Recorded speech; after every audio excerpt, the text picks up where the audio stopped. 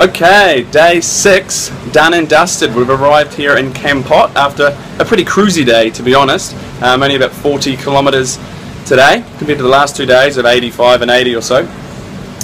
So still very nice, great day, some beautiful scenery, some cool locals interacting, having some photos, a little bit of flex off with a bit of a 78-year-old legend.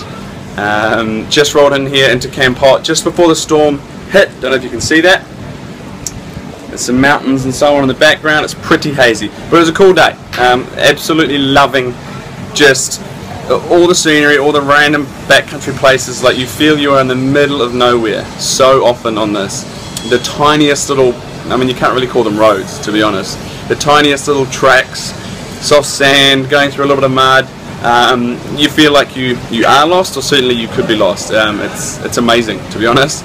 You know, we live in such a crazy, demanding, fast-paced world. There's so many demands and so much information coming at us that to be out in the middle of nowhere with nothing around apart from the odd smiling face, it's really quite cool.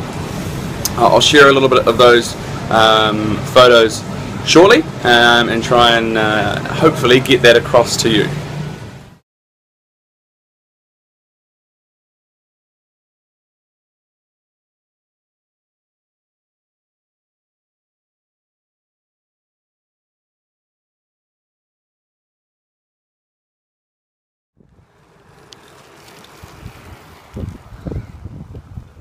And that's it. That wraps up day 6. Just had a very nice, interesting dinner where they are desperate to bring out every single dish they can to the point where you cannot fit any more on the table.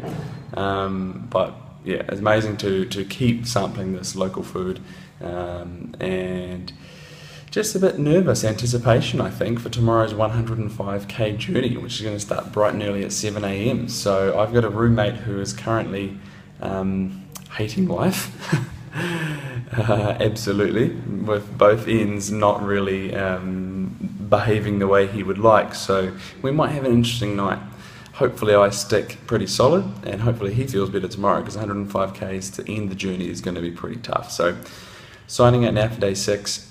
We'll be bringing you a very interesting, hopefully, and tale-filled journey from day 7 tomorrow, and a beer at the end of it. Chat soon.